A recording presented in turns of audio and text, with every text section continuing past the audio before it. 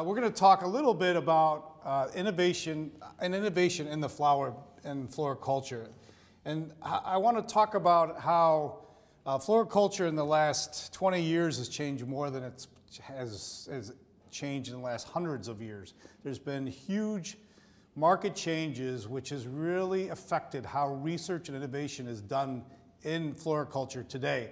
And I want to talk about how you can use things like market mapping, things like framing the business for you to make decisions on how we can innovate better for the future.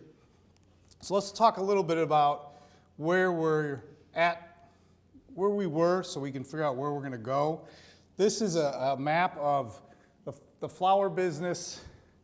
That's why you have it like this. There's no way to do that. The flower business, say in the 70s, early 80s and before. In that world, flowers were grown locally. These are cut flowers, by the way. And consumption was pretty much in the north. And you can see the equator in the middle there. A lot of plant people. Why do flowers grow well at the equator? Can anyone name a couple reasons?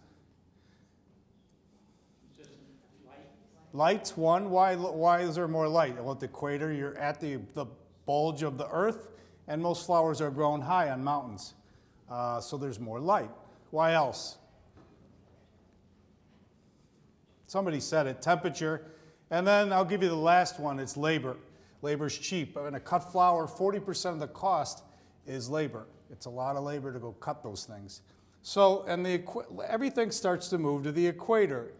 But even you have a lot of flowers. In 1990, the peak of California supplied 95% of cut flowers to the United States in 1990. Today it is less than 2%. So that's how fast this whole world's changing.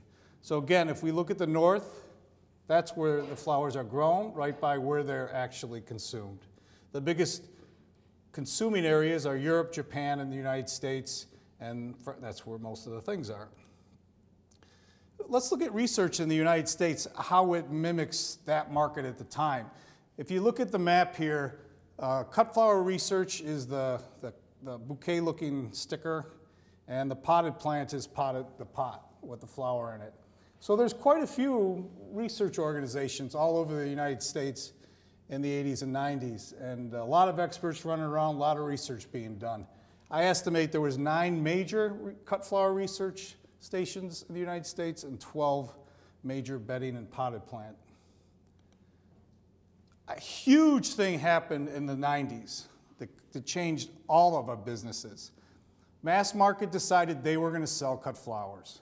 So we went from a retail florist who was selling to an individual to a HEB who wanted, I need 1 million of the same bouquets next week, and I need them at 300 stores. No distribution system was set up in the United States to do that. So it changed everything in a very short time. And really, the supermarkets getting into the United States was pretty much the demise of the California grower. So here we are today.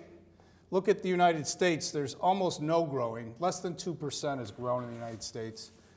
Mexico really grows what they consume. And most of the growing, I'm going to try and use this pen now, Charlie, let's see, goes like this today. So the distribution systems are south to north. Almost every rose that you buy today is grown here in Ecuador or in Colombia and shipped to the United States. And in Europe, almost every rose that is purchased there is either grown in Kenya or Ethiopia, and all is shipped up north. So that's basically what has hugely changed the way the distribution of flowers go. Does that make any questions? So we look at how that's changed research. Look at where the growers are no longer and whereas research is no longer. So if we look at growers are non-existent, and then I think there is a correlation between growers shrinking in numbers and the amount of universities that actually do research in that. And if you look at how can we change that? What can we do to make that different? I estimate there's about 1.5, I think I'm being generous, on cut flowers as far as research universities. And then the potted plants have decreased significantly, but still quite a few. This was very interesting when I started mapping this. Why? Because potted plants are still grown in the United States. Potted plants are still local in the United States. Now that distribution has changed quite a bit, whereas consolidated considerably, which I think has shrank research. But cut flowers have disappeared, and the research basically has disappeared with it. And that's pretty concerning. So if we look at the potted business, similar change but not extreme. The Home Depot Lowe's effect and the consolidation of growers has really changed something. If anyone's ever heard of the Porter's effects, he's a business guy that did a lot of analysis on who has all the control. Well, in the flower business in the 80s, the growers had all the control. They had all the power. They were selling to 900,000 different customers. Now they can be selling to 2. So all of a sudden, the buyers have the control. Why does that matter for research? Well, the problem is if you have 2 people that have the control, there's not money going into research. So how do we change what we're doing in order to facilitate these market changes? I don't want to be negative, it's actually positive. Corporate research actually has grown, but will never be enough in order to compensate for the fact that university research has gone down. If you take Floralife as an example, we went from 1 researcher, 1 technician, I was that 1 researcher in the 90s, and now we have grown quite a bit to a couple research labs. Potted plant didn't make that change. I think a lot had to do because of the difference in how the market changed. So the growth in private research was due to the decline in public research? Yes, I think in a big way. Because to give you an example, so when we make a product, we have flower food. For me to make a new flower food takes about 20 experiments. So each experiment has about 100 vases. And if I went to Wageningen once and asked them, how much would it cost them for me to do that 1 test? They quoted me $30,000. I know I can do that test for about $1,200. So why would I go to a university? The overhead at universities has gotten so expensive that I won't go until the end. I'll do all the research myself, and then I'll go to the university and have them do the last test. So I can frankly put their name on it and say they did it. And that's not a great solution for the universities. Can this change? I think it can change. The markets change. Look at the cut flower business, the retail florists who have went from, in the United States, 26,000 retail florists to about a little over 12,000 now. And that's in about 15 years. But they figured it out. They're moving. They're moving to events. The storefronts are going away. They're moving to the internet. The industries can change. This is business life cycles right here. So in a business life cycle, and this is true for a lot of different things, it just starts, and there's an acceleration. People like it, they buy, they get competition, more competition, the price gets out of the market, and then they disappear. Or they move on to something else. This is used in biology, it's used in business, it's used in a lot of different things. But we can see that the retail florists moved from basic retail florist to events. So they went from the going away to now they're actually accelerating, and you see event people going up. Supermarkets are the same. In the year before last was the first time supermarkets ever declined in cut flowers. So they're looking to reinvent themselves. Right now, Walmart has put their own bouquet operations in the United States and also in UK. So they're now making their whole distribution line themselves. They haven't bought farms yet, but I think you're going to see them try to make their own bouquet operations. The internet is growing a lot. Farm to consumer.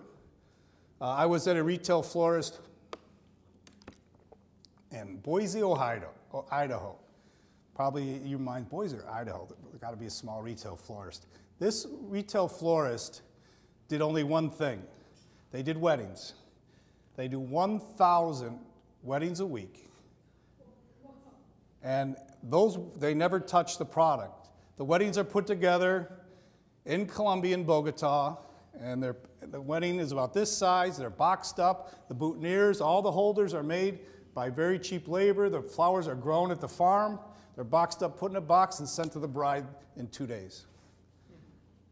All for under $500. So that's growing. That's farm direct to consumer. And that's really going to change a lot as it relates to how we do flowers too. So the supply chain is collapsing quite a bit, and people are trying to reinvent how we do flowers. This gives you an idea of how people have changed where they're buying.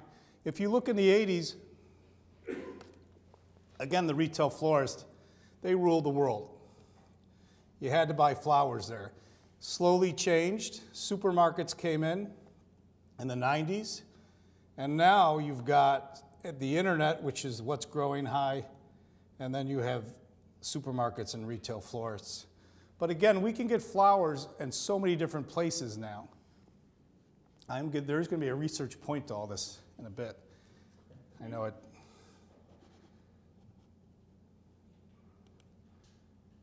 So I'm also the head of the research committee at American Floral Endowment. American Floral Endowment was kind of, they give grants to researchers like in this room. Now they were built when the world had all these growers. And they're kind of made to support organization like that. So if you went, 5 years ago, if you went to their board, it was all a bunch of growers sitting around. And they would decide who got the grants. But you saw my map. So 20 years ago, there was probably 10 cut flower growers and 10 potted growers. 5 years ago, there was 20 potted growers and 0 cut flower growers. Where do you think all the money was started to go? It all went to potted plants. So the whole thing started to feed in on itself, and money was feeding AFE grants, but the money was all going for potted and bedding plants. So that was the conundrum that everybody is in, and it's the same conundrum that universities are in. The organizations are built to support a market that really has changed from under them. And I'm suggesting we need to relook at it in a different way. I can tell you at AFE we are. I mentioned here that we had 0 cut flower proposals sent in the last 2 years to AFE for money. We have pots of money begging people to take it. No one even wants it. So this year, we went to 2 universities, and we actually asked them to do, here's the research we want. In this case, it was botrytis. We'd like these 3 things to do. We'll pay for you to go to Bogota and do all the studies. And by the way, here's a check. And that wasn't easy. Even that wasn't easy. But we started. We have 2 studies going now. One was now in Clemson. The other's in North Carolina. Both of which we had to recruit the researchers. I just noticed I have a typo here. Hope there's not good spellers in the audience. Surprised I caught it. So that's the way things are changing. But again, it goes to the point I'm trying to make is the research organizations of the world or the United States haven't adjusted to the markets that are changing from underneath them. And they're changing quickly. And I think we have to figure out how to change that. University research is still needed. We're not going to do basic research. So I'm not going to sit here and tell you that maybe the Syngenta, I know there's somebody from Syngenta, those guys do basic research. We can't afford it. It'll never get done in cut flowers. So we need the universities to work. You guys are important. So some of the things I've seen that have worked, and we're going to go into more of those a little bit, but research groups have gone out and looked for what companies want. Who's your customer? So you can't, the days of sitting back and using the old system aren't going to work anymore. And what's the group I belong to? Floriculture Research. You belong to it also. Floricultural Research Alliance is a great example of that. It's funny, we've got there's two ways to look at, you don't mind if I use this example, do you? We were talking about in the car. There's two ways that researchers have always wanted to get money. One, I call the I'm the scientist, I'm the rock star way. And that's I'm going to get the money, and it's me going to the USDA, it's me going to NIH, it's me doing this. That way's kind of old. It's great if you can do it, but not everyone can be Michael Jordan. The other way is now that's working is having consortiums.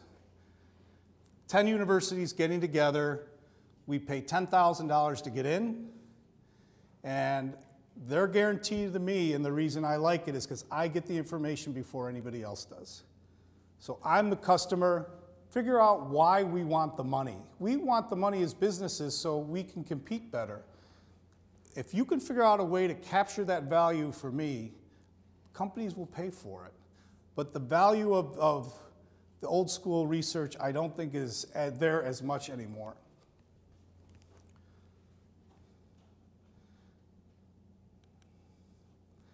Let's talk about, I'm going to go a little bit more of that as we strewn into the talk. I'm going to also talk about some technologies that are coming up.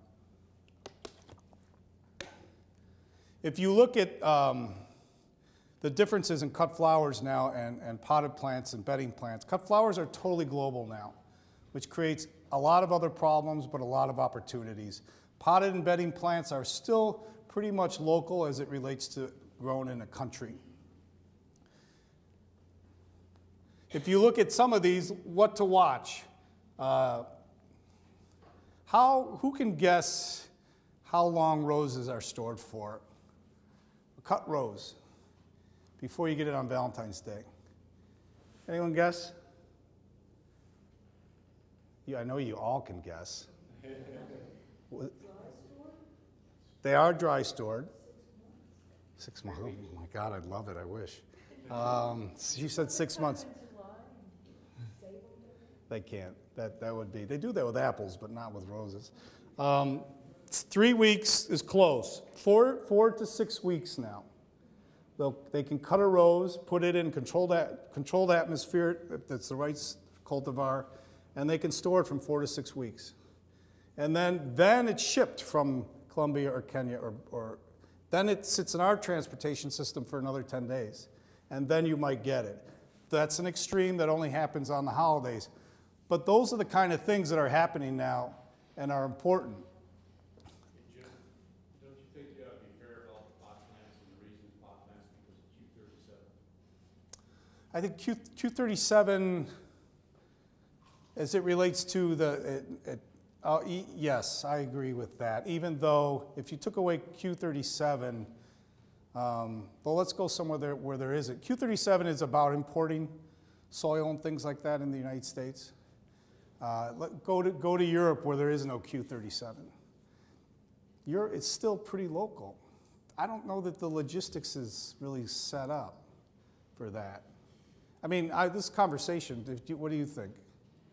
Well, I think Pat and I both agree that quarantine 37 is one of the factors. Mexico right now. Okay, that's a very good point.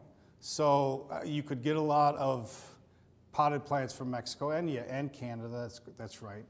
I agree. Q37 has an effect. No question in my mind.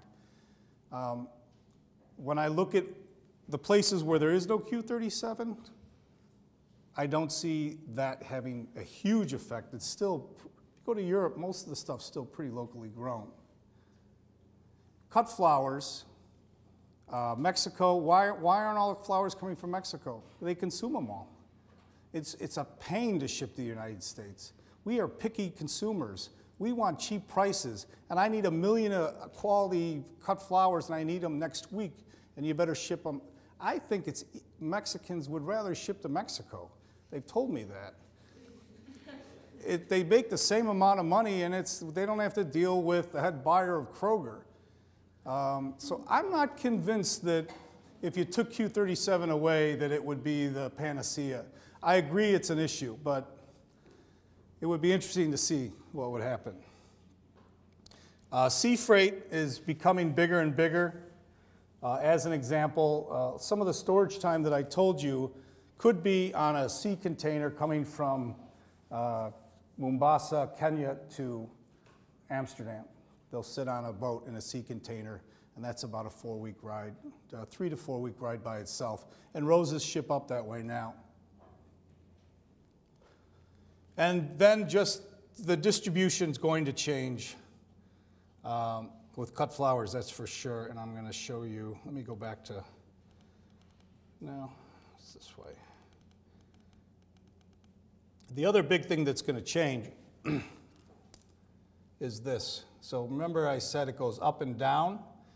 This is going to start in the next couple of years, and it has already started. This map doesn't let me do the right way, but things are going to start moving sideways. The airport in Nairobi is going to open up. They'll start shipping flowers to Atlanta, supposedly next year. They've been saying next year for some years now. But when that happens, things are going to start going back and forth. The Colombians are now buying farms in Kenya and Ethiopia, and the world is now going like this again. So I think the cut flowers are going to become yet more global again.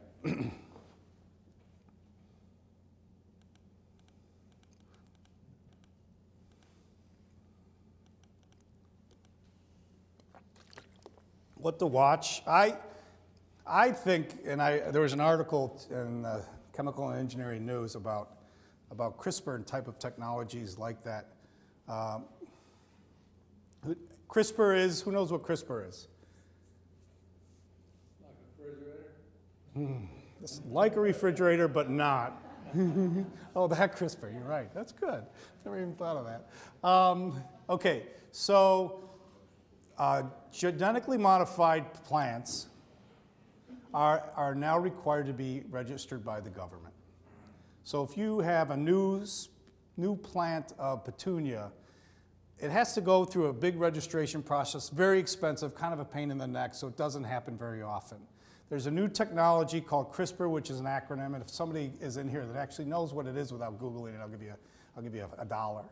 But it's a big, long, and it means that they can now insert, take out, and move genes around within a plant, which is new. And the US EPA and USDA has said you do not have to, look at these Googling, I'm not giving you any money if you they have said you do not have to register it as a GMO. To me, that's huge. Some scientists have said, it's another, not a big deal.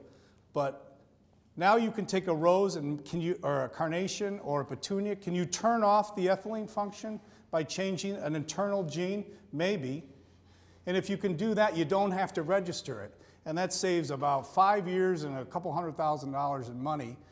And I think it'll start to happen in floriculture. I think it's going to be a big deal in floriculture. Water. Water is going to be a huge deal. I have a map on that. I'll say something about that in a minute, a little bit. How am I doing? Good. Lighting. I'm bringing this up because I think there's been a lot of new things in lighting, but I can tell you, I've been head of the committee for 4 or 5 years at AFE. Maybe before this year we had 1 or 2 lighting proposals. This year we had 5. I think maybe it's Philips' great marketing. They give everyone free lights, and then you guys come to us for money. But I'm amazed that seems to be something there. So lighting is becoming an issue as a new technology issue. Post-harvest is hard to find. That's a hint of there's money to get, and people want to support that research. So it's there. Disease and pest resistance will always be there in basic research. But I think those are things that we need. Why did you put oranges in the disease and pests? Oh, good. I'm glad to see. Very good. No, because I think the reason that's important and basic research is important is the current orange crisis. There's a disease called thank you, which basically they don't have a solution for, and likely we'll have to use GMO to solve it. So you might all be eating GMO oranges whether you like it or not eating oranges. So I think that that's it. That's why I put that in there. Thank you. Oh, I forgot the name of the disease. What else to watch? This is cut flowers. Kenya, we talked about international export and import. Exchange rates are a big deal, whether you believe it or not. If you looked at, to give you a quick example on exchange rates, so the dollar got really strong. You probably read that somewhere in the paper. And Colombia, which grows Ecuador, Colombia grow probably 88% of our flowers in the United States. The peso stayed here, the dollar got really strong. It drove about 30% of the growers out of business. So those kind of things can make huge factors and events happen just by simple exchange rate changes. Storage technologies, we talked about that. Adjacent possible, I'll talk about that in a minute. Consumption trends, big deal for growers. Let me tell you a good, interesting current example. So Russia's got a problem, right? They're running out of money. And Russia loves big roses. They love roses, and I'm not kidding, that are this big, the heads are this big, and they cost 20 bucks a stem. Huge, they love huge roses. Well, those are hard to afford when you run out of money. So what has happened is the whole country of Ecuador, 60% of their export was to Russia, and they were built on making these huge roses. The Russians decided, you know what, maybe we don't really need these huge roses. Maybe I'm going to like those African roses that are this big, and they changed all their consumption. All's a big word. A lot of their consumption changed to these small roses. And a lot of those times, that doesn't come back. So consumption trends we need to watch as to what's important to the market. Climate change. I'll show you another graph on water and that. And CRISPR we talked about. You know what CRISPR stands for? What? Go ahead. Clustered, regularly interspaced, palindromic repeats. That's it, I knew it. It's a really cool technology. And that's a cool name too, so it's got to be cool. So this is a good thing if we're looking at climate change as it relates to population and water. So if you take these three factors together, this was an interesting. The red is where we basically don't have enough water. If you look on the bottom graph, I think this thing is still. So if you look on this graph, it's basically where we're going to run out of water that's in the ground. And that's pretty soon and pretty everywhere. So water is going to be an issue. If it isn't even an issue where you are today, it will be an issue in the future. And that's something, from a research perspective, we haven't seen a lot of. I've seen one grant proposal on saltwater this year. That was about it. So that's pretty important. But why is that important for you to know? Well, these are some of the things that you should be looking where to do research on.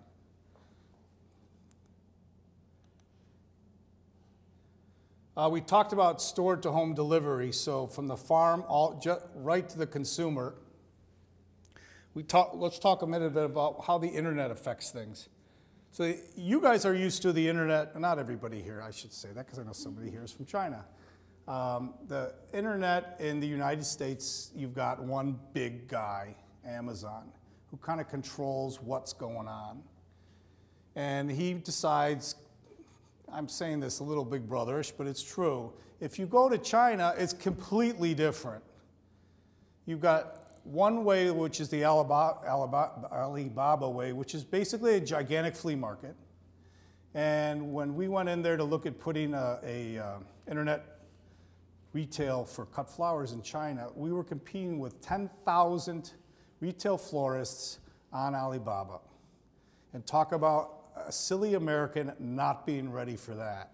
We weren't ready for it, and we got out of there. We couldn't do it. We didn't know how to think that way. But guess what? That's the way the world is, and there's a lot more people in Asia on the internet than there is in the United States, so there's quite a big likelihood it's going to go that direction and not our direction. So it's interesting the way the internet may move. Farm to consumer. How does that affect research? Well, think about it. What things go wrong in flowers being shipped from a farm? Disease, temperature, packaging, there's all hormones, ethylene, there are all kinds of research opportunities there.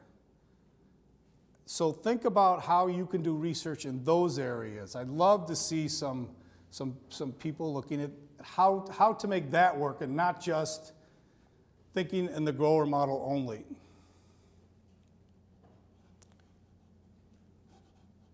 Things you never thought of in demographics. There is I think I may mention it somewhere, there's a great book, one of the best books I think I've ever read as it relates to research, is Where Good Ideas Come From, by Stephen Johnson, I think is the name. Do you know which one I'm talking about? I do, but Yeah. I'm pretty sure it's Stephen Johnson. And that book is, if you want to read a book on how to do research, pick that one up, or how to get new ideas, pick that one up. It's the best one I've ever read. Mm-hmm. As you showed a picture earlier, like the retail is here now, and then supermarket and the internet starting to grow recent year. How that affected the potted and bedding flowers, and is that affecting the price of it? Because I was reading literature for poinsettia price and the total sale from the USDA lately, and I realized one thing, like over this past 2 years, the total sale amount of potted poinsettias is increasing, but the total price for the total sale of poinsettia is decreasing. Mm-hmm. And I don't really understand that. And what do you think, is that something about internet marketing changing, causing that, or what is? I'm going to give you, I'll give my opinion, and then we've actually got a couple people in the room that probably know much more about this specific question than I do. I know, you grow poinsettias, and I know a couple of growers here, but let me give you my opinion first. I don't think there are a lot of poinsettias sold as a percentage of the total on the internet and shipped to consumers' houses. I think the effect that you probably saw, which is there's more units being sold, but the price has gone down, is because the economy since 2008 has gone up, and the Home Depots and the Lowe's of the world are selling more stuff. They sell a lot of poinsettias, and they have a huge buying power, so they keep going to the growers, I want a better price. I'm guessing that's what's happening, but growers in the, sitting down, tell me your opinions. Yeah, there's just more of them, it's easier to grow, and so cover bedding plant growers can grow them, and they're only have spring and fall crops, and so there's a lot more opportunity for the buyer to buy cheaper plant that's more available. So it's buyer power mainly. Yeah, and the internet is, what do you see as it relates to poinsettias when you grow there and as it relates to the internet? Yeah, okay. Yeah. I don't think it's... Jim, one of the things that looking at poinsettia specifically, Yeah. nothing screams Christmas louder than poinsettia Right. in a retail environment. In the North America. And nothing screams value louder than a poinsettia price. Everybody remembers what the retail price point is on a poinsettia, whether you're at a Kroger or you're at Walmart or you're at Home Depot. They remember that price point. Right. So it's that spiral, that race spiral to the bottom. That's right. Okay, who can sell it the cheapest? Because it's an image item. Okay, that's why we're seeing more units being sold and the dollar value decreasing. I still don't understand. You said the economic is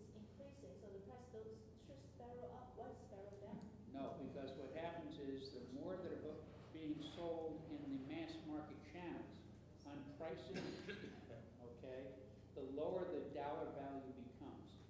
So it's, can I sell it cheaper than Jim? But the only way that Charlie can compete is to have a lower price than Jim. So Right. we're in that race to the bottom because it's an image item, it's very specific, and nothing screams value, price value, louder than poinsettia during that particular season. That's like a lost leader part. Lost leader, right. So there's something called a lost leader. I sat in the bus a couple of years ago next to an unnamed head buyer from Home Depot. And I was talking to him about poinsettias, and he kind of chuckled to me, and I had said to him, I go, hey, the prices of poinsettias have really gone down. And he said, yeah, and he goes, that's why I'm successful. I said, tell me that. He goes, my company wants people in the door. We don't make money on poinsettias. We make money on the 20 other things they buy. So we sell those poinsettias at a loss in order to sell the other 20 things. So he goes, I was successful. I got a raise because of it.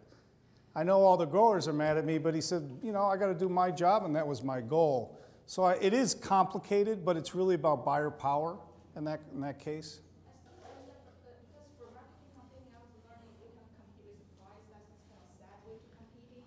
And you can compete with the quality you're selling, like competing with the product you're selling. Then why can't we compete on that? Why we compete on the price? And it makes all the growers sad. Yeah, it's a problem. It's a prime example of when part of the market gets too much power and they start controlling pricing. And it's happened with Walmart.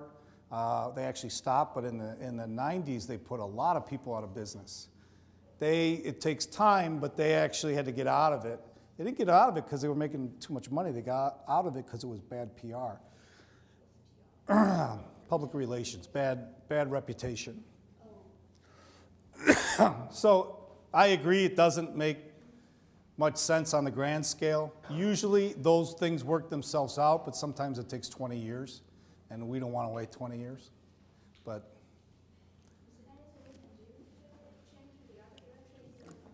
if you can figure that out, I'll give you my card and you got a job. Because that's a tough question that no one has really figured out the right way, the right answer. Please.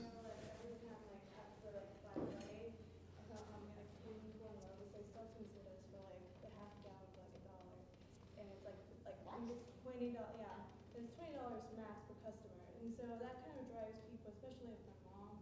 Like you go in and buy 20, and then I'll go in and buy another 20, and she remembers every year. So every year I'm like Black Friday, we know we're gonna go to Home Depot and buy a whole bunch of food. That's why because she loves having them around all over the house. Right. And that's like everyone remembers that. Everyone remembers that special, especially from Home Depot. At least from into the Dallas area. And you know what ends up stopping, as part of it, what stops it is the market cycle. Growers stop growing them, and because they lose money growing them, and they stop growing them, price goes up, everyone puts them back in, and that's the ag cycle, right? So that happens quite often with a lot of commodities, just not poinsettias. Great question. Let's talk some pathways of research. So the traditional way, which happens a lot now, it's university, company, consumer. So that means that you guys do a research project, and a company like me goes and say, that's pretty interesting, I'd like to license that, and I go make a product. And that's the way things have happened for many, many years. The non-traditional is the company and the customer get together, make a product, and go direct to the consumer. That's happening, that's effective. And then adjacent possible, we'll talk about that.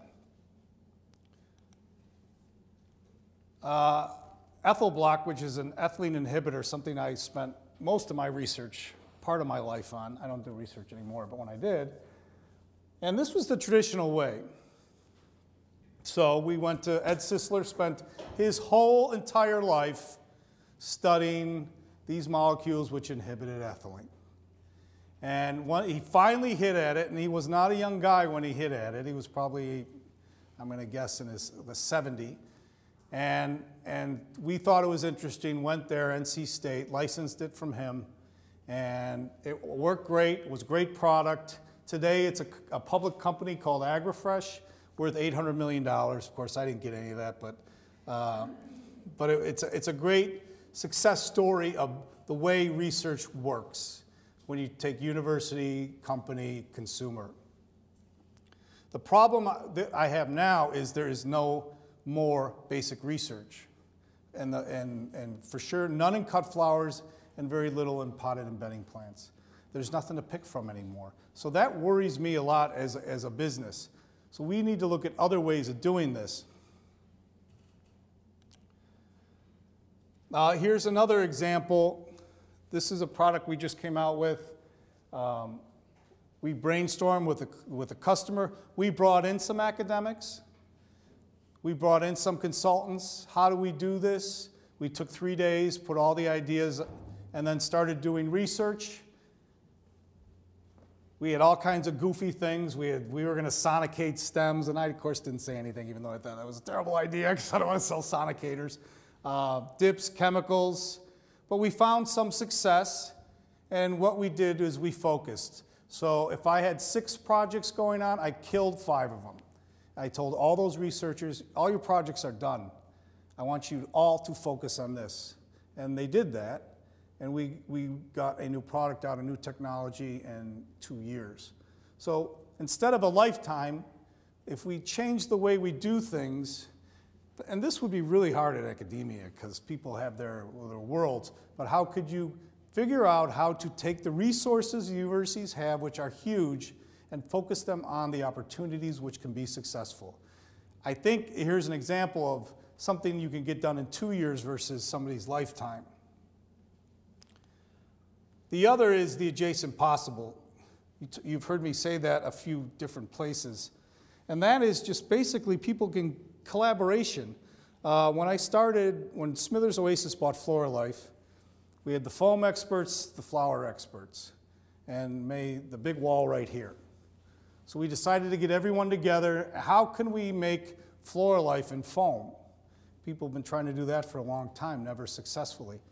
What if we said forget about the foam part? Who cares? Let's pretend it's a vase. What would I put in there and make the flowers last longer? And we figured out a way to do it, and it's now called Max Life.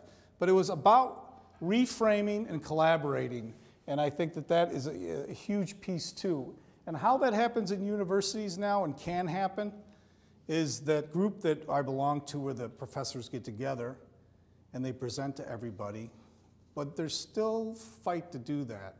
On the lighting, we told two researchers, do us a favor, combine these two. They said, no, we're not going to do it. And they didn't want the money just because they didn't want to combine it. So collaboration is really important. And I think if we can figure out how to do that more at the university level, I think we can get more technologies. All right, let me see. How are we doing on time? 12 minutes. All right. Here is another way of, let me just, increasing the ways you look at an industry, or how you can increase the ways you do research. Most universities today are still very grower-oriented. The growers in the room hate me by now because I've said that. And I like grower research, it's important. But I think if you look at, and that's especially important in the old land-grant schools because that's what they thought and that's the way they were taught to think. But reframe the way you think about markets, not by where it's grown, but by where it is. So instead of looking at the cut flower business or the potted business, here, I want researchers to look at it all the way through all these opportunity points. If you look at all this research that's possible now, you've got so many places that you can make improvements in our whole industry. The potted business, the bedding industry is the same. Don't look at it as just one piece. I want you to look at the whole value chain where you can make a difference. There are opportunities for research everywhere in here. And I can tell you, everybody is here. And there's tons of opportunity here. So think about that. I like that little pen. And how I looked at this way, look back at research. So since 1938 to 1990, Floralife really only sold the wholesale retail florists. That was all our business. Bill knows that. Worked with us back in the day. And we came up with about 5 new product lines related to cut flowers in 52 years. Not that impressive. So in the 90s, we started looking at that whole channel, the whole market, the whole value system. From the 90s to 2006, we came up with 15 products in 21 years, sorry. That's a huge difference. If you look at the ability, we increased the ability to come up with new technologies by 7 times just by changing the frame, by going from not just the grower, but the whole value chain, and where can I find opportunity in each one of those? And I think you guys can find a lot of research opportunity there. And I think this is the last slide, so let me just say. So focus on the industry needs, understand all of the industry, from the consumer all the way to where it's made, grown. Collaboration has got to be the way I think university research can go forward. Lots of opportunity, but if you get stuck in the old way of I have to do it all, I think it's going to fail. Because not only is it's just too slow. We need new technologies in a couple of years. I mean, think of Apple. Think of all these things you're used to seeing. Every year there's a brand new technology. You guys love Apple so much. That's all I hear from him all day. We need new technologies in the flower business, and the bedding and the potting and cuts. And we can't wait 50 years. We have years. So think of faster ways to do this. How can you collaborate to get new technologies out? And who is your customer?